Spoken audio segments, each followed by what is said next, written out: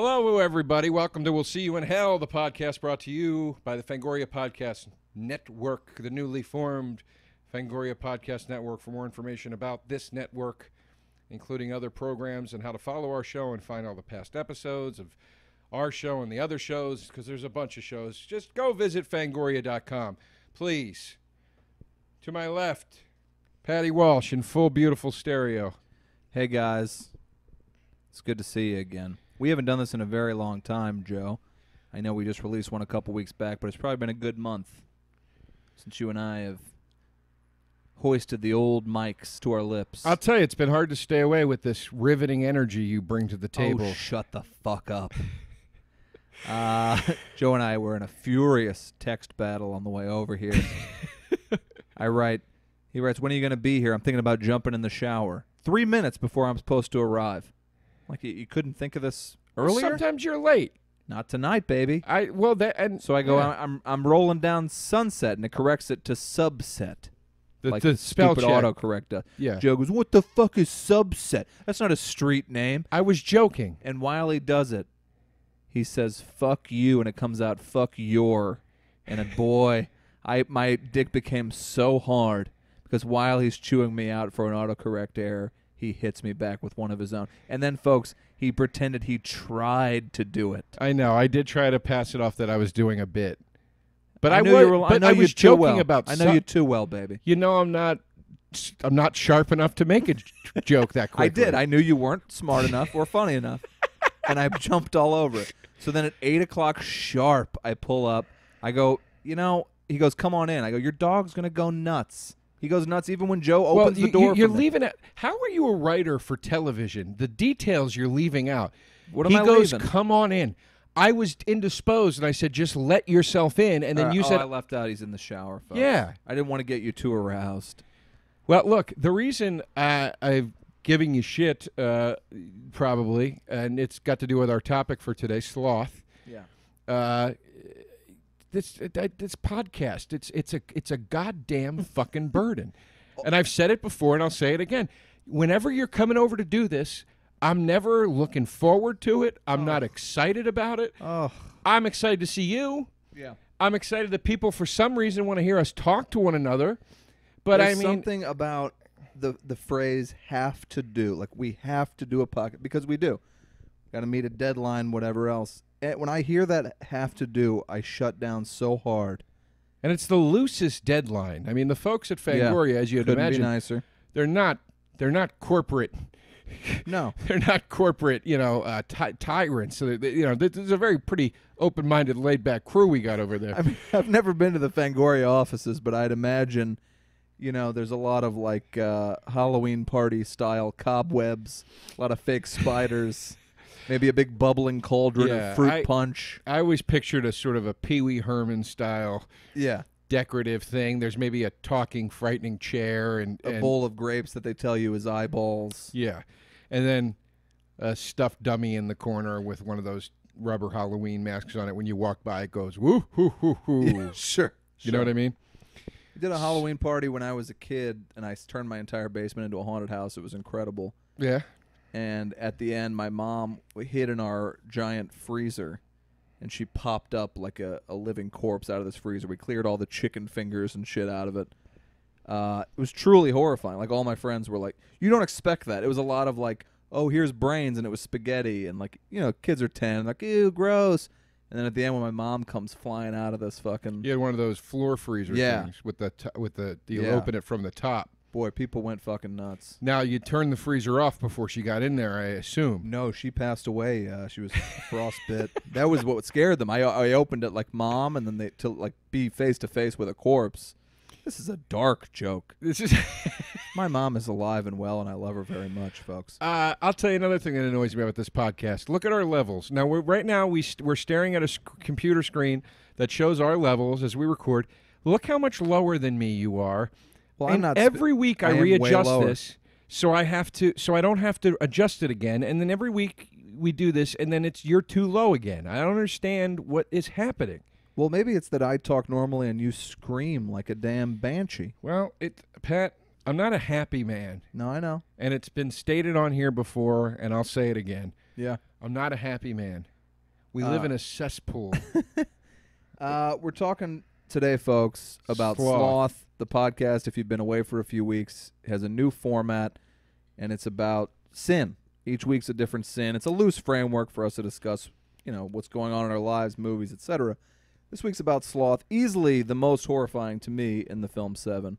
Speaking of things jolting awake that you thought were dead, that really fucked me up. That was probably the scariest scene I've ever seen in a movie. I'll tell you what my experience was with that scene. My friend Jerry had seen the movie before I did, and he was with me when I saw it the first time. And the entire movie leading up to that, he kept hauntingly warning me out of his own tension, because he didn't want to see the scene again, how bad this Sloth scene was going to be. And I will tell you, it delivered on all counts. It's insane. You almost can't set it up too much. I saw it, a buddy of mine and I snuck in. Well, we bought a ticket for some PG movie and then snuck into Seven. And I had not seen many R-rated movies at this time. I think I was like 14 or something.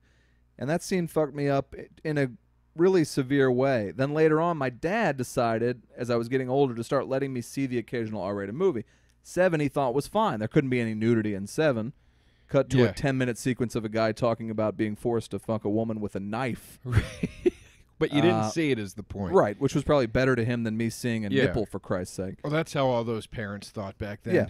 Yeah. But as that scene's coming up, I'm telling myself, okay, I can't let on to my dad that I know this scene is coming. I have to be just as scared this time out, Sure. I was thinking I was going to have to make myself jump to prove that I hadn't seen it in my mind. That would look believable. Yeah. Then, of course, just watching the scene a second time made me shit my pants all over again. I didn't have to act. Yeah, it's that's a rough one. Speaking of shit, that's why I had to get in the shower.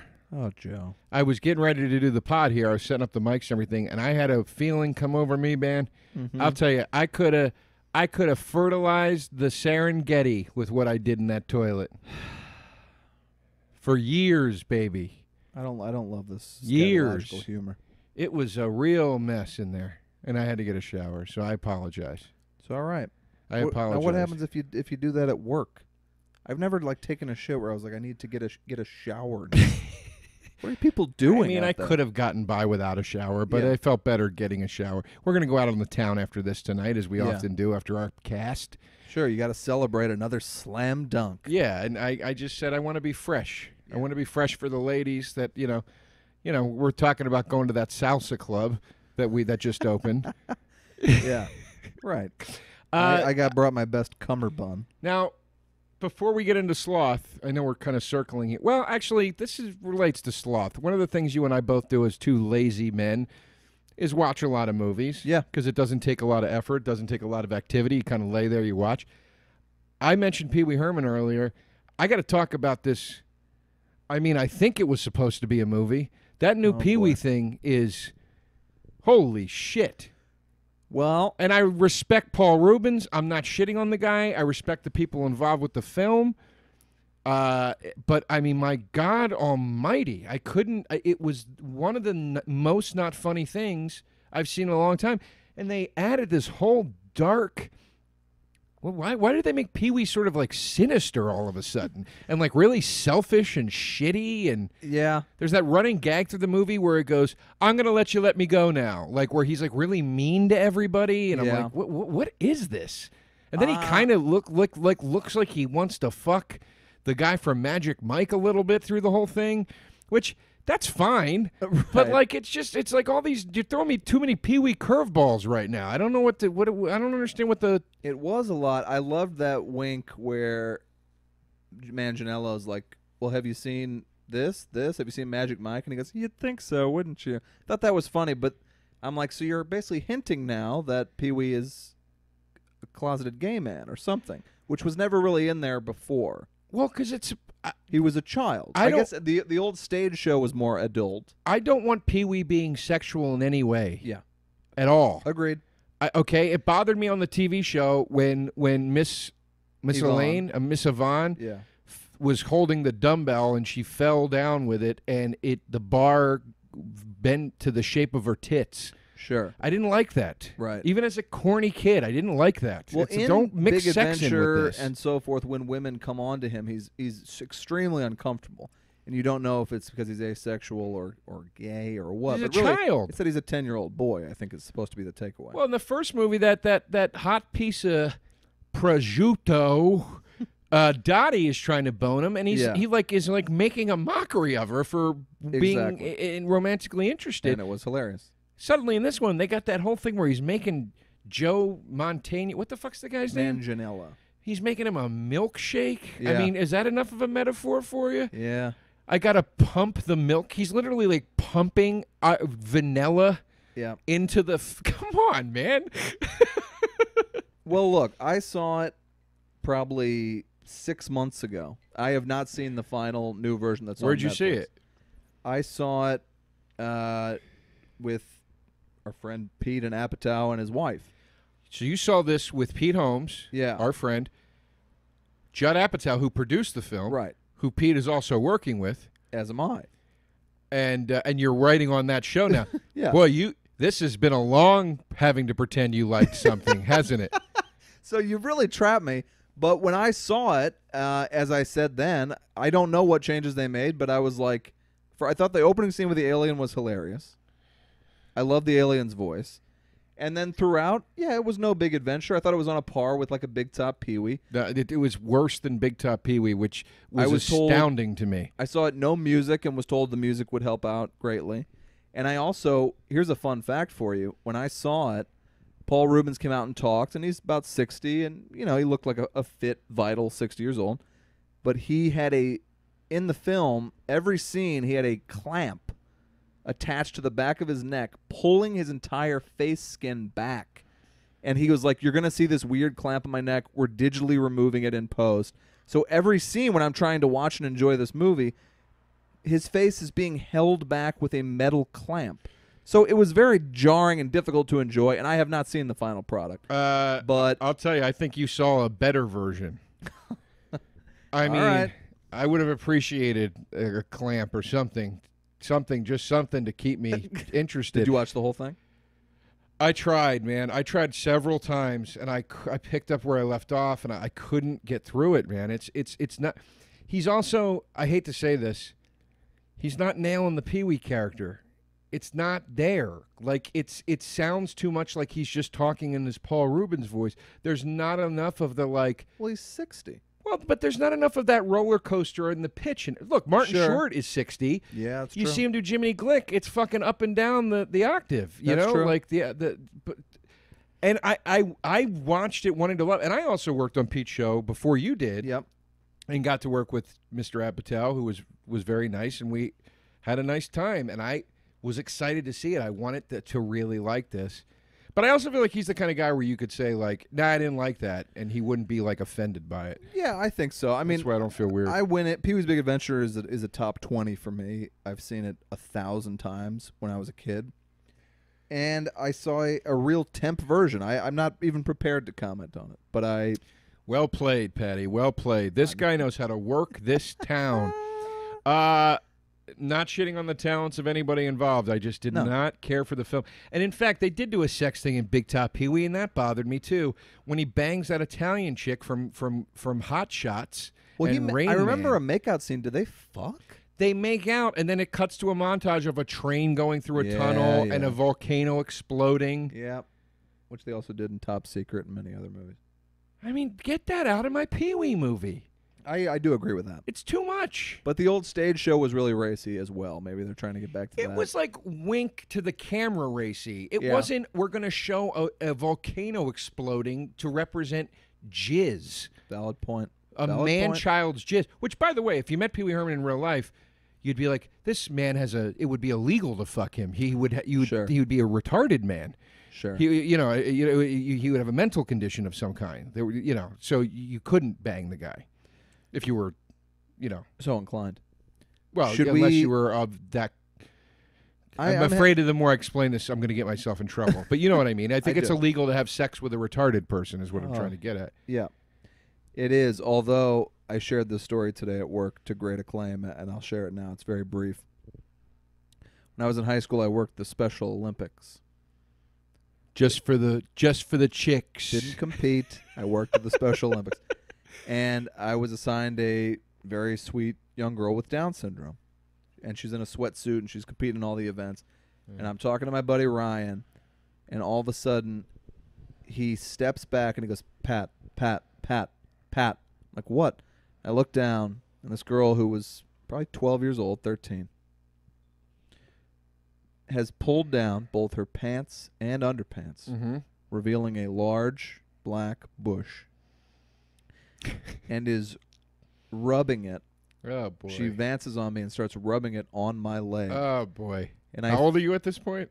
I'm probably a senior in high school, and this girl was 13 or so. Okay, so you're just young enough that you can go with it. I threw my hands in the air. Right. I waved them around like I did care. I throw my hands in the air, and I'm like, I go, help, help, help, help, and I'm screaming for any adult. And I go, Ryan, go get somebody. Please go get somebody. So he's looking around, and I was so terrified because I'm like, if the wrong person looks over here and thinks I had anything to do with this, I'm fucked. And this woman comes over and kind of pulls the girl off me and pulls her pants up. And I'm like, you have to understand, I was talking to my friend. I'm stuttering and stammering. And she goes, they're very sexual. It's okay. They're very sexual. But I was deeply traumatized. And I had sort of repressed the memory till yesterday at work. An opportunity arose to tell this tale. Right. Yeah. Well, this is what your response should have been when she went, it's okay. You should have went, for her, maybe. Yeah. That should have been your response. Violated. Now, I'm hesitant to even bring up Batman v Superman. Do we do that at another podcast? Because I feel like you probably want to scream about this for 20 minutes. I mean, I've said all I needed to say on Twitter. It's a fantastic movie. It's the best Batman ever. It's Gene Hackman level Lex Luthor. I'm just gonna sit back and let you sign your death warrant. It's an interesting interpretation of Superman, which is pulled straight from the comics. Same with Batman. And it was a fine piece of work. I really enjoyed the movie. I thoroughly enjoyed it. It certainly does not deserve a 29% on Rotten Tomatoes. No, it deserves a 9%. Oh, stop it. There was no humor. There was no humor in the other Batman movies. There was no fun in the other Batman movies. I don't need humor in my movies. There's a great deal of humor and fun in Batman and Batman Returns. There's way too much in the other two Schumacher joints. There's no humor in Batman 1. I think there's plenty. Nicholson is definitely bringing humor. Let's talk the Nolan ones, which were critically acclaimed. Now, those did not have humor, but I thought they were... I mean, The Dark Knight, everyone loves The Dark Knight. I don't know why you wouldn't love The Dark Knight. I love The Dark Knight. I love the Nolan trilogy. But for people to say this wasn't as good and far worse because it didn't have humor and it wasn't fun. I'm saying. It's a dark film.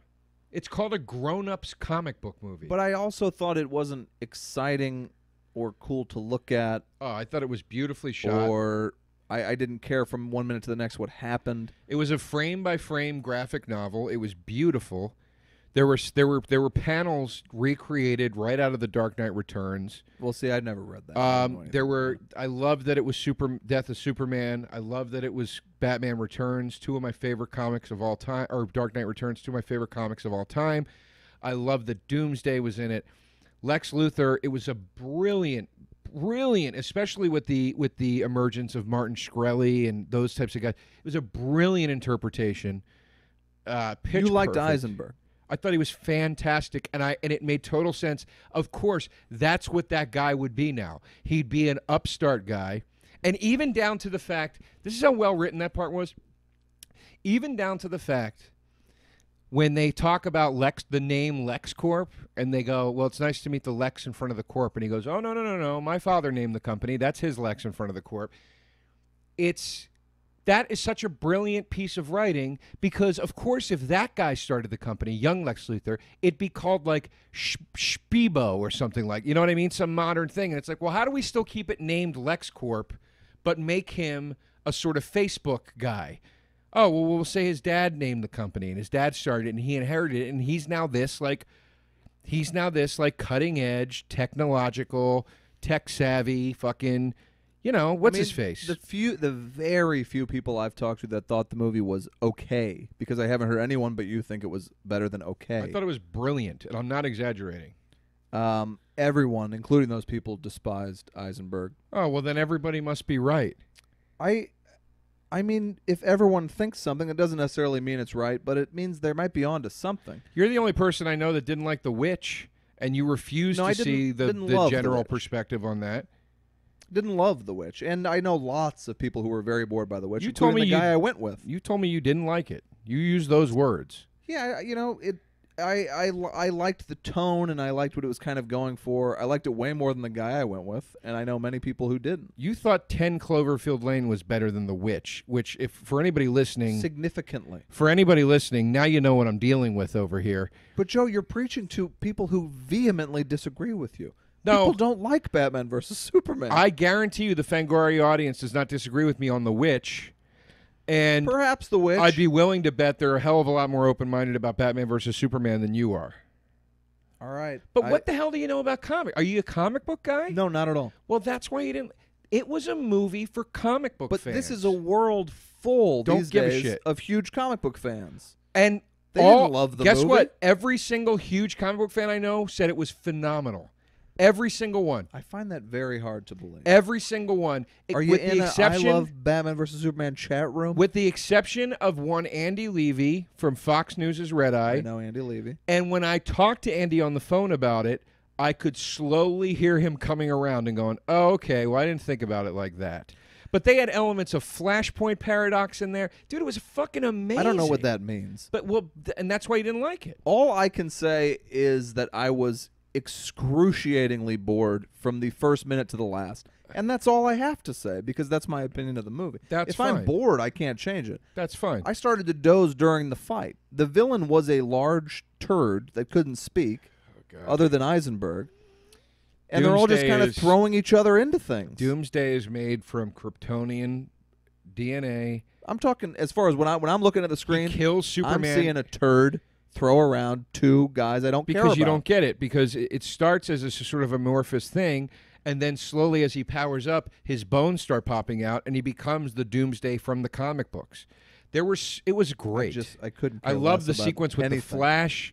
I loved the little Aquaman thing. I loved the Wonder Woman stuff. I thought it was phenomenal. Are we getting a whole movie with that dude as Aquaman and that dude as the Flash? These are all going to happen? The Flash will happen after Justice League. Aquaman and Wonder Woman and the solo Batman movie are coming, I believe, after Suicide Squad. When I think of the 60 interesting $10 million movies that I'm not going to see because of all this horse shit coming out, it makes me so depressed. I don't want to get out of bed if I think about it too much. Well, there's back to our theme. When I think Sloth. about the 300 $1 million interesting indie movies that I'm missing to watch this pile of garbage. Shut a turd, up. Throw two people I don't care about around. By the way, I love this. You were bored by it. This guy was glued to the screen, 10 Cloverfield Lane. It's three people playing cards for 90 minutes.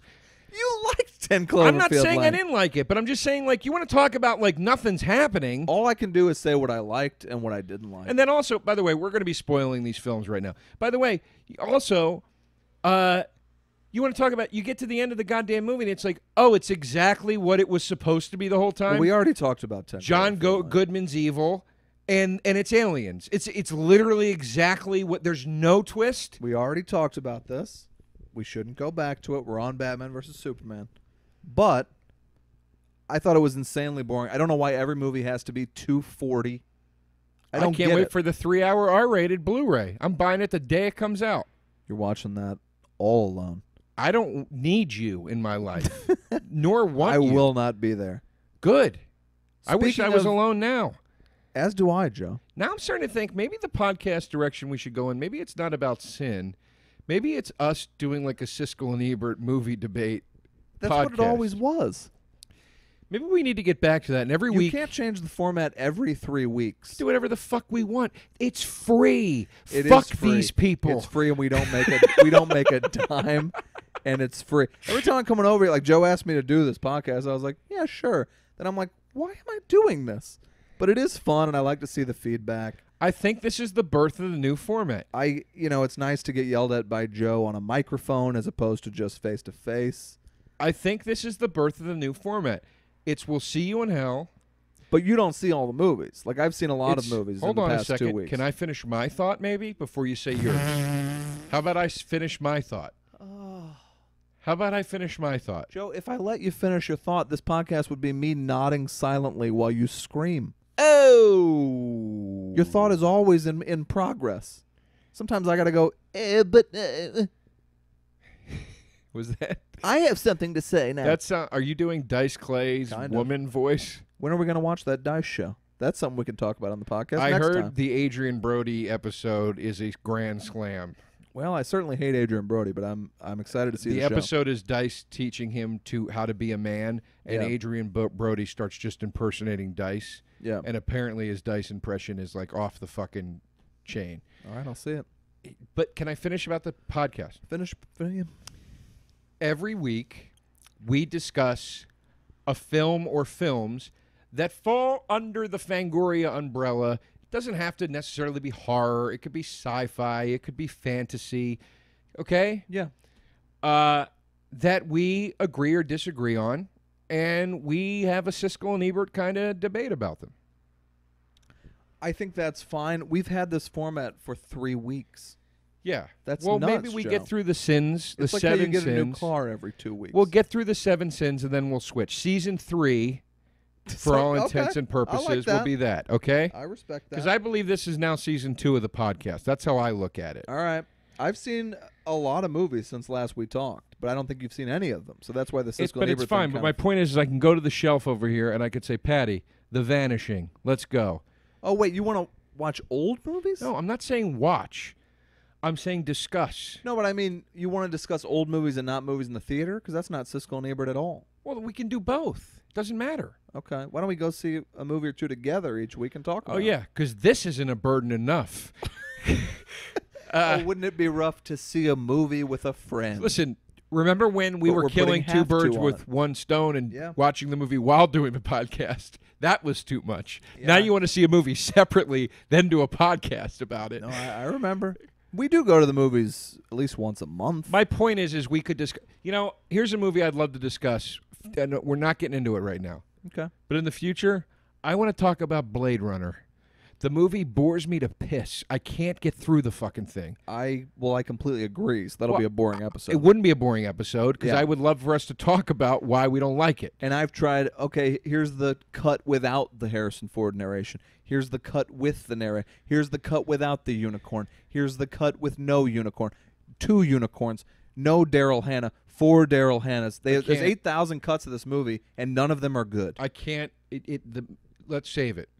All right. Because the movie makes no sense, and I have great arguments for that, I think. All right. I was really going off. Pat and I went on a apartment crawl last Saturday where many of our friends had a specialty drink at their apartments, and then you go apartment to apartment, have a couple drinks, go to the next place. Yeah. Very fun. But, I mean, when we were in the depths of that thing, and, I mean, it got dark, people.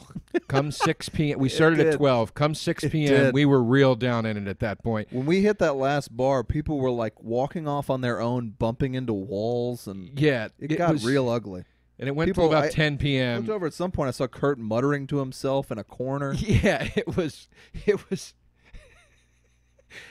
a real long haul. Yeah. But I remember somewhere around the 7 p.m. mark going off about Blade Runner, and whoever I was doing it to did not like it. Well, I thought that was here on the Friday night prior, but maybe you did it You know 2 what? days in a row. I'm not going to lie to you, Pat. The Friday night before the apartment crawl, I was pretty out of my fucking mind that night too, because I got a new game. I downloaded a game on PS4 from the network called Zombie. And I was excited to play it for the first time last night, and Yeah. I turned it on, and I apparently had put a good 35 minutes into the game Okay. on that Friday night that we Yeah, hung no, out. you No were, recollection. You were ranting and raving about Blade Runner that night as well. Well, then that's what it was. Okay.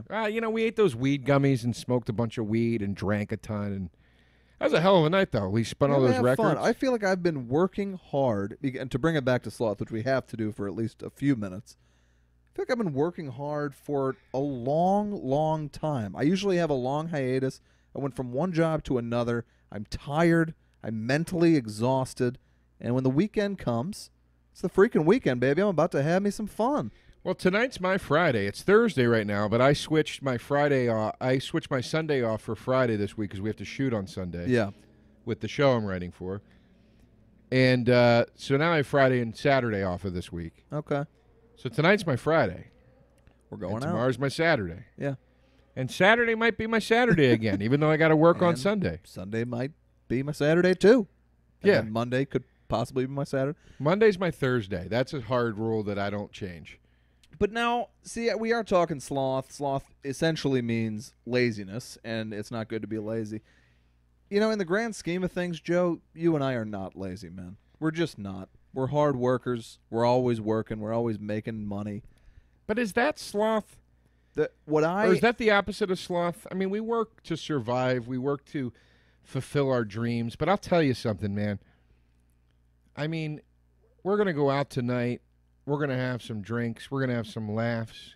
Maybe a little reef. Who the hell knows? That's gluttony. That's not sloth. But hold on a second. Let me finish the thought, Pat. You know, in a podcast, there has to be a give and take. There is, and you just gave, and now I'm taking. Let me finish the sentence.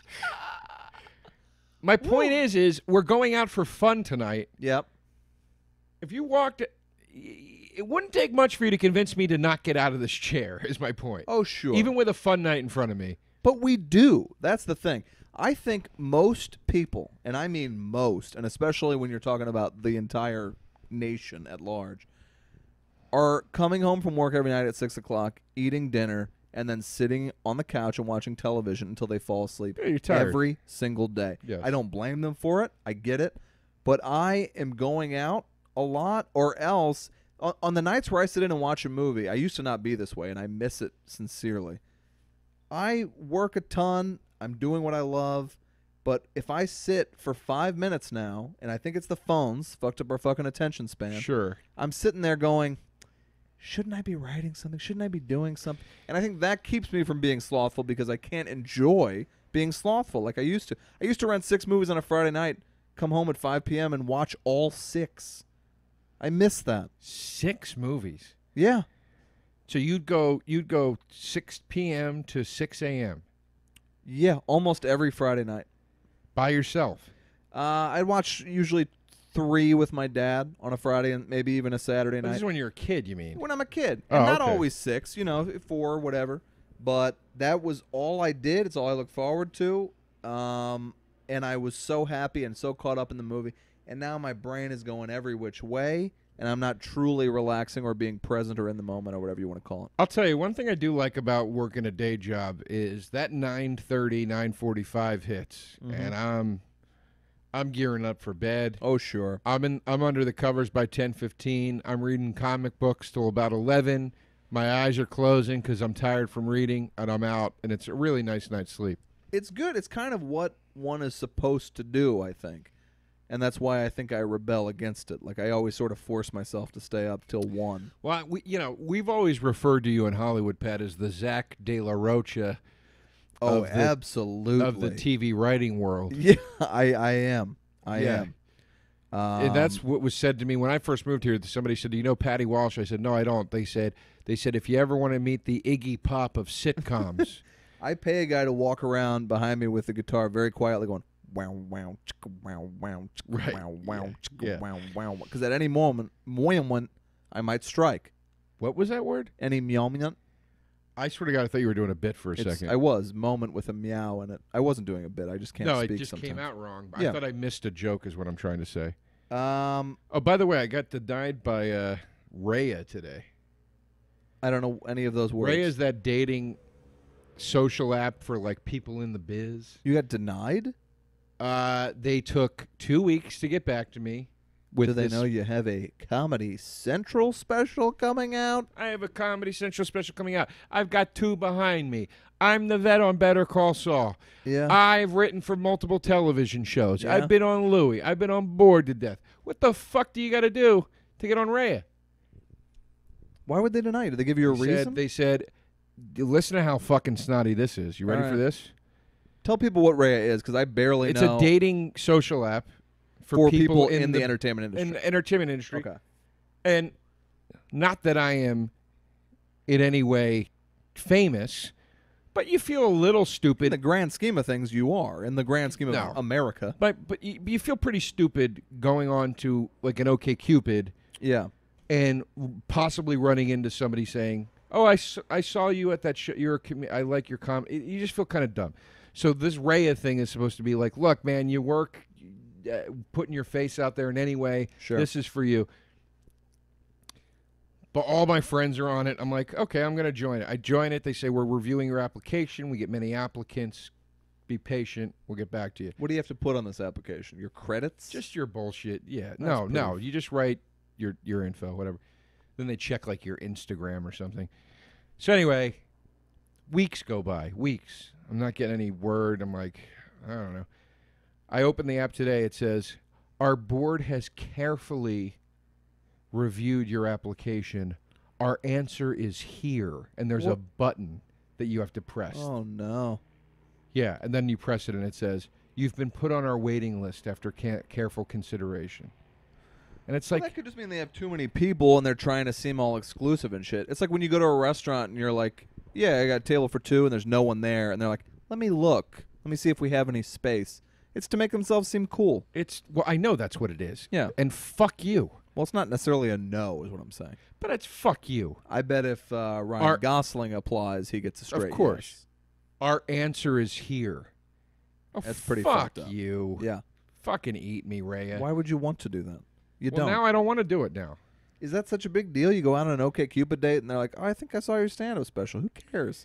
It's an interesting job. My friend who I texted, I said, got shot down by Raya. She said, honestly, it's a bunch of models who don't have good social skills. So Right. that makes me feel better. Yeah. And it does have a modelly vibe, like just the layout of the app and everything. Right. You know, it's a lot of fluorescent colors. I think our friend Morgan Murphy is on Raya. Everybody's on it. She's in your same boat. You're both comedians. You're both semi-known. Everybody's on it. All right. I can't get on the fucking thing. Yeah. I got friends with no specials on it. They put a lot of weight on Instagram. They say we're Followers? They say like this is for people who live their lives and express themselves through Instagram. That's one of the things it says. You want to be in that world? No, I just wanted to see if it was like a good dating app. That was it. I just wanted to see, maybe I'll meet some like fun people in the business, whatever. Right. Maybe you'll meet Rebecca De Mornay, like you've been trying to will into existence. Yeah, for some time. that's what I was thinking. Yeah. I had my sights set on Rebecca D. Let and that then hand Annie rock McDowell. your cradle. Annie McDowell lives on my street, I know. so come say hello. And She power walks around the neighborhood. She's divorced. I'm praying for the day Mary Steenburgen and Teddy D split up. Don't say that. I love the couple. I think Go they're for wonderful. McDowell. She's single. Why would you try to break up Hollywood I sweethearts? wouldn't try to break them up, but I'll tell you, if that Mary Stees ever goes solo, I Yeah. mean, she is dynamite. You have the exact same taste of women as my father. Steenburgen, Andy McDowell. That's what he loves. The funniest thing Brent Sullivan has ever said to me, our good friend who's a very funny comic, he was telling me about his dad, and he goes, his favorite actor is Andy McDowell. And it was one of the funniest things I've ever heard a human being say. My dad, I may have mentioned this on this podcast before, my dad used to tell my mom when they were married that he would leave her for Andy McDowell. Now, Andy McDowell is divorced, huh? I believe so. I've never had any particular interest in her. I've told my joke about her many times. I don't think she's a strong actress. I love her voice. I like a southern charm. But yeah, I'd take Steenburgen 1,000 times over. Steenburgen could be on my list above like Marissa Tomei. No, I find Steenburgen to be ridiculously. Steenburgen to me is like another like Helen Tomei's- Mirren situation where it's like she's going to be 70 and smoking hot still. I think Tomei is the same way. Tomei is insane. Tomei's still getting naked. I love Tomei. Don't think I don't love Tomei. All right. Okay. Well, it's not like the beginning of Before the Devil Knows You're Dead. She's getting railed by Philip Seymour Hoffman. It's the scene that makes me never watch that movie with my parents. Yeah. Because I think my parents would really enjoy that film, but Yeah. I don't want to sit through that butt fuck scene It makes you that feel it like opens on. maybe Marissa Tomei would look my way. She also went for George Costanza. Yes. You know? This is all fictional, you realize. Oh, really? I thought those were documentary. I thought the Seinfeld show was a 99-part documentary. You know what I'm realizing as we talk about there's no need for sex in these movies. You don't need that. What are you doing? You don't need that doggy style scene at the top of it before the devil knows you're dead. I don't get anything out of it. I don't get anything out of it. I get something out of the next scene where they're laying in bed going, are we that old couple and all that stuff? But I don't need a movie to open on naked Philip Seymour Hoffman fucking, maybe in the butt, Marissa Tomei. I think definitely not in the butt. I loved it. Why? Well, you got to see her naked, but it starts Seen your her movie off naked. like, here we go. You know, like it gets you got to get people's attention. But it doesn't serve a purpose to me. I think that movie is awesome. You know what else I would think have... Hawk's great. I Seymour love that movie. Hoffman is great. I love Shannon that movie. is great. I love that Tomei is movie. great. There's a million things, and there are a million Yeah. things in that movie that could have set that movie off. Yeah. That sex scene has nothing to do with anything, as far as I'm concerned. You're talking like an old man. And I'll tell you I what. love sex in I'll my tell you when I movies. didn't feel weird seeing Marissa Tomei naked in a movie was in The Wrestler, because she was a stripper and it made sense. Wrestler was so fucking great. It's great and it made sense. I'm saying that scene doesn't make any sense to me. Why do you? Okay. It could open with them in the bed. I would have still been in. I hear you. That's all I'm saying. Open on them doing drugs together. Something. I didn't get it. I didn't get that scene. I'm gonna do a quick shuttle through of the movies I've seen because I've seen a bunch.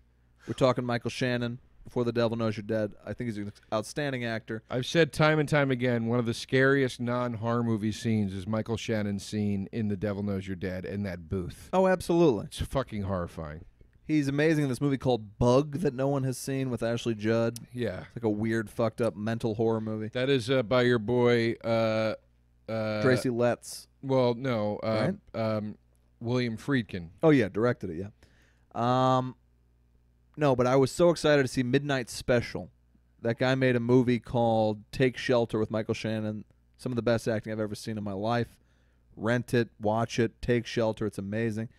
And Midnight Special I thought was going to be his jump to the big time. Folks, it's not a good movie. Didn't like it. It had a great sense of atmosphere. I was into it for like 20 minutes. And then it just started just really shit in the bed.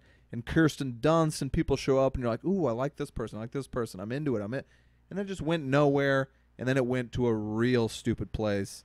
And it felt like a huge letdown. I thought it was going to, they all compare it to Close Encounters. Fat chance. It's not a great movie.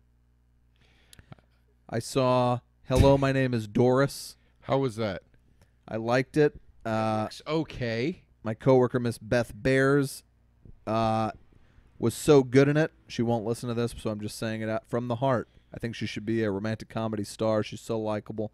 Sally Field was great in it, and I don't even like Sally Field. I worked with Michael Showalter Yes. right after he completed it, and I would Directed like it. to see it. I have to say that I think it looks fine. The trailers don't particularly excite me, but I like Sally Field, and I Yeah. like Michael, and I would like to see it. It's a much more interesting and kind of uncomfortable movie than you might think going in, and I really enjoyed Well, I like that. The trailers make it look a bit quirky. Yeah, it's pretty intensely uncomfortable in spots. I liked Oh, it. great. Okay. Well, that makes me want to see it. And our buddy Kumail is in it in a small role and was very funny.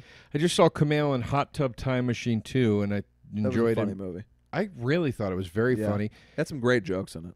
Fuck a Dude was my favorite. Yeah, When it's good. Rob Corddry When I see a yells movie- "fuck a dude" at the game show. I mean, I was beside myself. I loved it. Yeah, any movie attempting jokes, you know. And it's My got buddy, like I'm going to shout. We're just dropping names that no one knows left and right tonight. My buddy Josh Shield wrote 2, co-wrote 1. The man's a super funny writer, and I thought it was super, super funny with a lot of great jokes. and it's got like a 13% or something on Rotten Of course Tomatoes. it does. But that's what I was saying about Batman. So these ratings are unfair. I never trust critics with comedies. I feel like these big bloated superhero movies are all kind of the same deal to me personally, but I know you feel differently. One of my favorite comedies ever is The Watch, and it's got like an 11%. That's baffling to me too. I thought that was okay at best. How can that be one of your favorite I comedies think it's ever? hilarious. I think it's like a dirty Ghostbusters.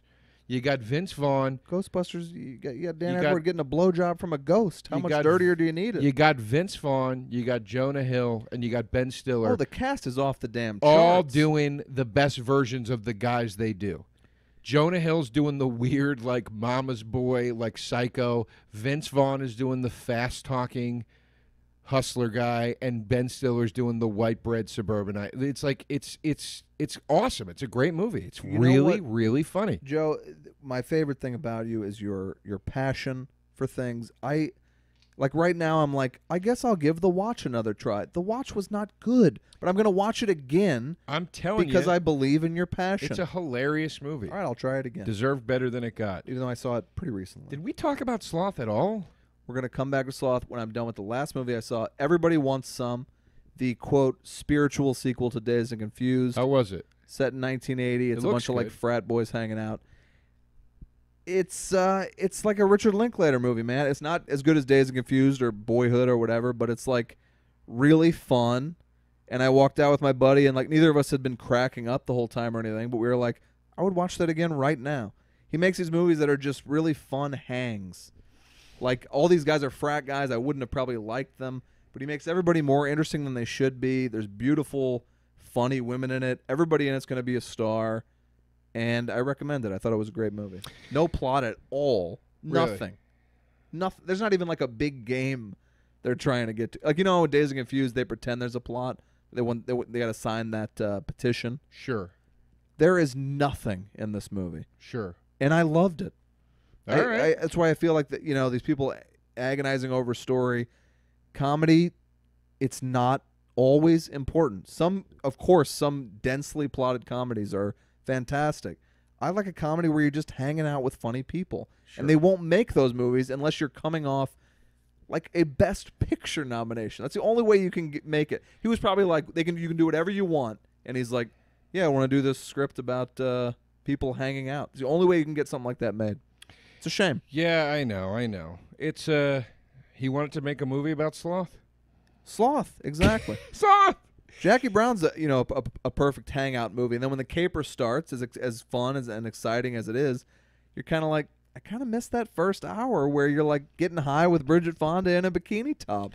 Jackie Brown has some tremendous lines in it. It's one of my favorite movies ever. Some tremendous lines in it. I love the film. When he fucks Bridget Fonda in the kitchen, she's like, basically just says you want, and then he goes, "No, that hit the spot." Yeah, it's great. Genius. It's great. And then the one of the best acting choices I've literally ever seen in my life is in that movie with when Samuel L. Jackson is talking to Robert Forster to get the bail bond or whatever, and Robert Forster he goes, "What's your address?" and he gives it to him, and then he goes, "Is that an apartment or a house?" And Samuel L. Jackson goes, "That's a house." He's proud of it. Yeah. The pride in the way he says it, because he's got so much to prove as this criminal. And then Jackie Brown gets asked the same question at some point, and she's just very like, it's an apartment. Like, she doesn't care. Yeah. You know what I mean? There's so many things like that in that movie. And it's on Cinemax or whatever every night, essentially. And I wind up watching 45 minutes of it like every night. Yeah. I get very excited every time I'm leaving LAX and I walk through by that colored wall that she runs past at the one point. I love when that scene between Pam Grier's incredible, Forster's incredible, and then you'd think they would be huge stars off it, but no, they were just perfectly cast. And you don't really want to see them in other things necessarily. Well, Pam, she certainly had a resurgence after that. And Forster had not as much of one, but did have one. But when they're sitting at the breakfast table and they talk for like 10 minutes, and they're talking about getting older, and he's talking about, my hair started falling out. I did something. I went and got plugs. That's like a whole conversation that has nothing to do with the plot, but it tells you everything about them. And then she's talking about getting old, and she's like, my ass is getting big.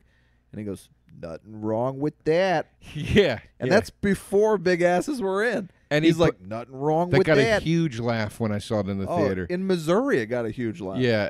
But people enjoy a big ass. The great thing is that he doesn't say it in a pervy or flirty way. It's the perfect delivery. He says it like a dad would. Like, nothing wrong with that. Yeah.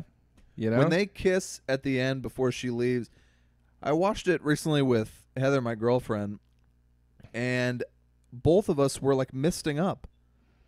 Like I had never had that reaction in the movie before. It's a beautiful film. You're like, you desperately want them to be together, and it's not even really a romance till that last second.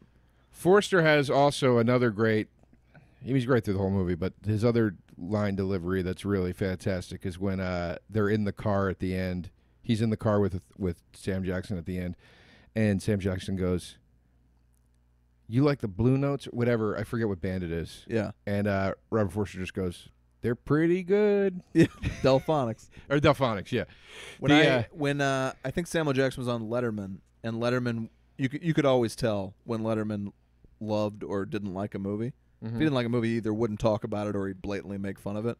And he's talking about Jackie Brown to the extent where Samuel Jackson's almost like, can we talk about something else? But he's talking about, Letterman loves Michael Keaton. He's going on and on about it. Oh, yeah, Keaton, I forgot. Yeah, playing the same role as Out of Sight. Yeah.